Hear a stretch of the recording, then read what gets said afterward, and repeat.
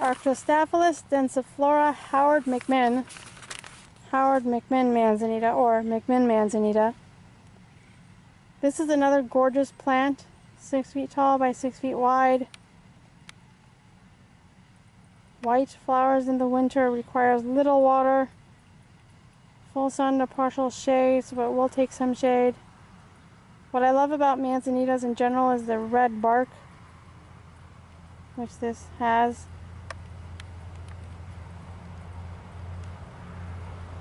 It's also got beautiful green leaves,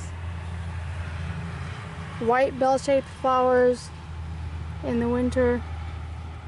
Now, this particular manzanita, like any other manzanita, is slow growing, so it does require patience. But if you've got the patience in the room and you want to watch something beautiful, I would highly recommend this.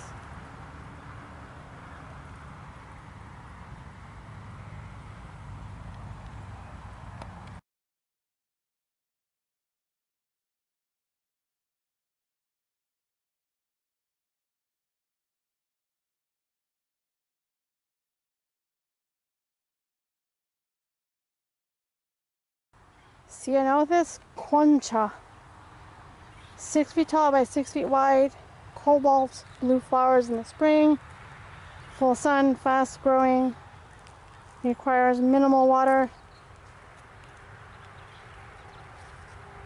This is a great plant when you want something tall and gorgeous. So the flowers, in terms of color, are somewhat similar to my pants-ish, thereabouts. This is also a nice plant if you want to use it as a screen or as a backdrop and put smaller, colorful plants in front of it.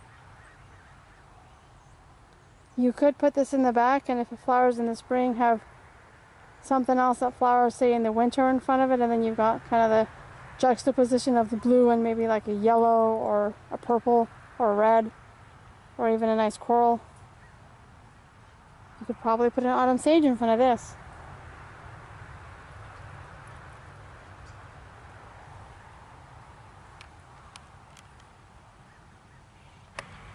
Erigeron Arthur Menzies seaside daisy. Foot tall to about 2 feet wide. The flower, as you can see, is kind of a lavender with a yellow center. Absolutely gorgeous. Takes mostly sun. Needs hardly any watering.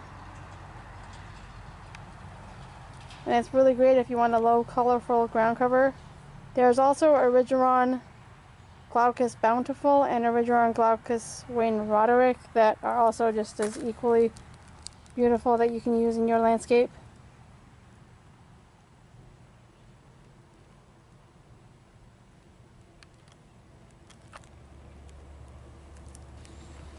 Eriophyllum nivinii, Catalina silverlace. So this plant gets about 3 feet tall by about 4 feet wide, full sun to partial shade, gorgeous yellow flowers in the spring. And what I really like about this is the color and the texture of the leaf. Put this as a backdrop or in front of a plant with like red flowers. Oh, it is insanely gorgeous. Now, I was told this once by a client, if you are a Star Trek fan, this resembles a crystalline entity, which is some sort of Star Trek creature.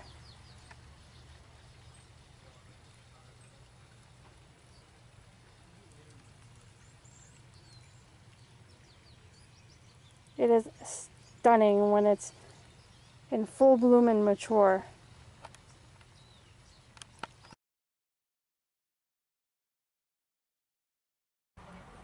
Festuca rubra, Patrick's Point fescue. Really beautiful, low-growing ornamental grass, evergreen. 2 feet tall by 2 feet wide. Purple-ish flowers in the spring. Filtered sun to filtered shade, part shade.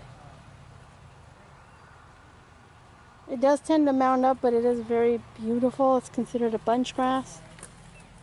Gray-green leaves that would look nice next to something red maybe.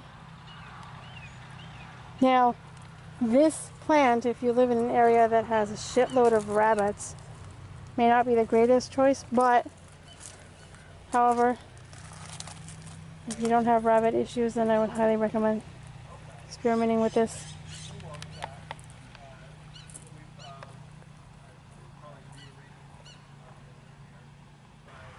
Fragaria californica, California woodland strawberry.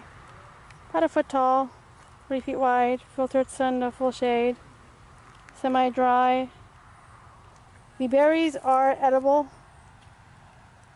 This one specifically has white flowers in the spring, but specifically in regards to the berries, it's not as big as the ones you buy at the grocery store. They're kind of smaller, but they are edible and delicious. So what this Fragaria will do is it sends out these runners. So it does have a creeping habit, but it is nice if you want to cover a large area and if you want food in your garden.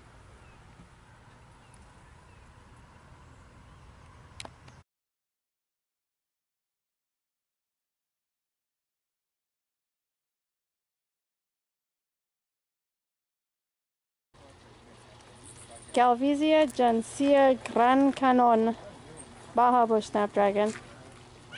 This is probably 2 or 3 of them planted here, and this is very, very mature. 4 feet tall by about 5 feet wide, maybe slightly shorter. Full sun to full shade, red flowers in the spring and summer. Blue-green stems. It's not, summer has passed, yet it's still in bloom. Somehow nature tricked us.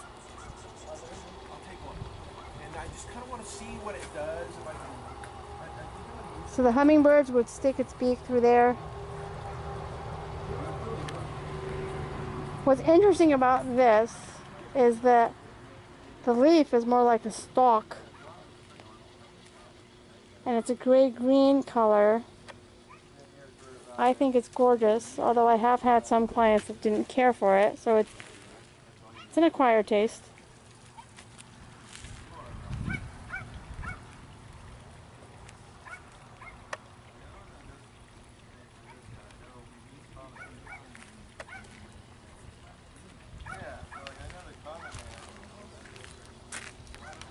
Esperalo parviflora red yucca.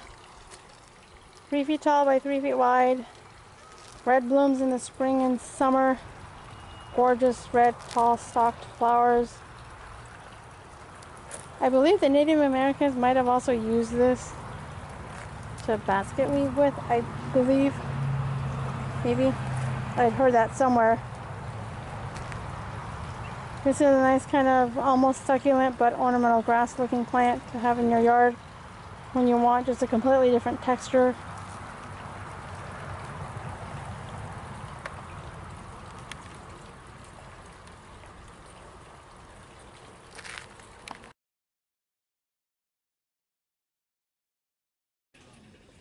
Heuchera opale, or opal coral bells.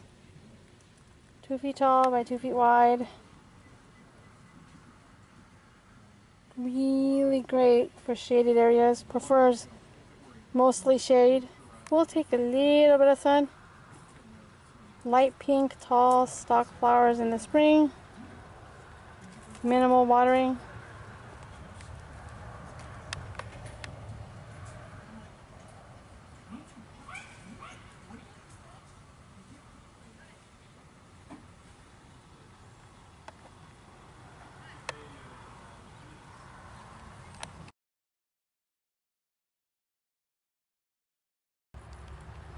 Salvia clevelandii, Cleveland sage. 5 feet by 5 feet tall, full sun, minimal water, purple flowers in the spring and summer. What's really nice about this, besides the height factor, it is extremely beautifully fragrant. And you can cook with the leaf, much like however you would cook with sage. I don't normally cook with sage. You can cut off some of the leaves and bring it indoors and use it as air freshener. What I like to do with the leaves is I dry them. I put them into a sash and I stick them in the dryer instead of the dryer sheets. And my clothes and my linens come out smelling like sage.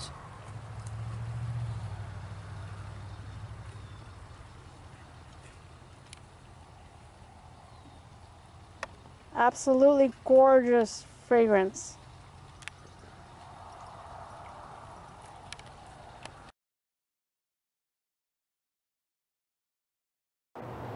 Hey, this is Rama with Creations Landscape Designs, Earth Friendly Landscapes. It is currently a very wet Southern California day here. It's Friday. Thank you, first of all, to all of you that have supported Creations Landscape Designs, Earth Friendly Landscapes. I really do appreciate your support of my small business. So this top 10 video that you just watched also enters into this giveaway that I'm offering with 3 prizes.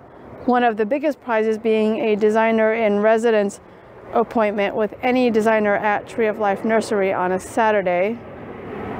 There's a plane going by if you can hear that. So there's several things that you can do to enter this prize, and there's going to be 3 winners, a first place, a second place, and a third place. The many things that you can do is like this video or any of the other videos that have been posted in this top 10 series. The other thing that you can do is like Creations Landscape Designs on Facebook, subscribe to my YouTube channel, comment on any of the videos, like, subscribe, and comment on anything related to Tree of Life Nursery, whether it be their YouTube channel, their Facebook page, or any of the videos that feature Tree of Life Nursery, because all of these videos were shot at Tree of Life Nursery.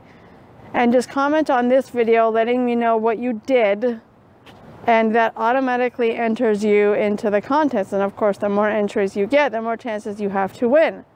This contest will be extended until the 2nd of January, giving you time to watch all the other 9 videos, or actually other 10 videos if you haven't. This top 10 video would be the 11th.